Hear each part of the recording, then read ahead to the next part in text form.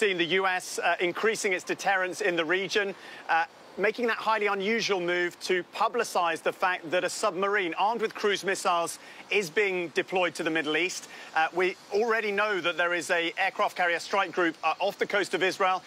The Pentagon says it will accelerate another strike group into the region. We've seen a squadron of F-22s placed in an airbase in the region. We've seen more land-based air defense systems. So the US has an incredible and impressive array of military assets in this region right now. And it comes just over after this weekend when Iran doubled down on its threat, saying it was committed to respond against Israel for the assassination of Ismail Haniyeh in Tehran, the Hamas leader, just at the beginning of the month. And a statement from Hezbollah doubling down too, saying they will respond. Their response, they say, will be inevitable and it will be painful.